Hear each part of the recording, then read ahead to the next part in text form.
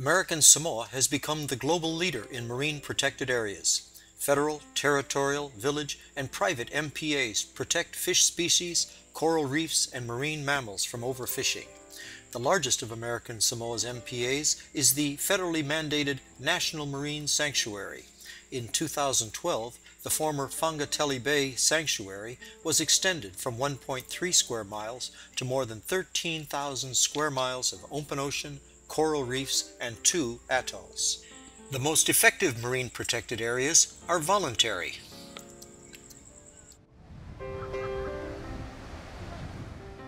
Village leaders receive training in the danger of overfishing, long-term benefits of conservation, and enforcement techniques.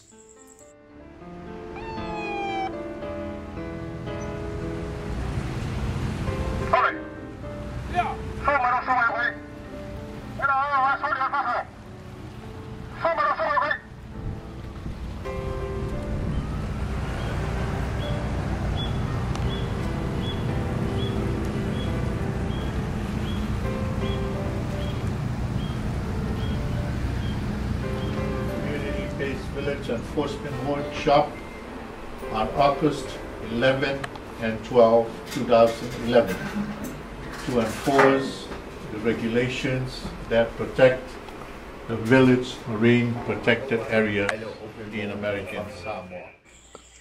Employees from the local Department of Marine and Wildlife Resources measure and monitor coral and reef resources. Constant contact with village leaders assures that the voluntary program continues to safekeep and preserve marine resources for future generations.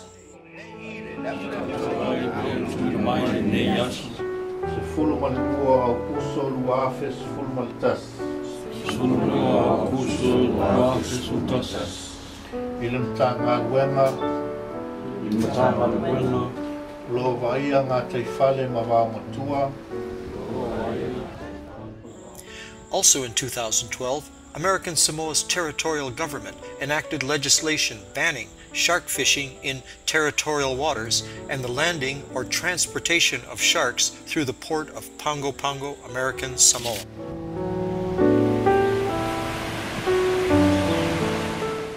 American Samoa's example of voluntary marine protection is an ample guideline for a global solution to preserve dwindling ocean and coral reef resources.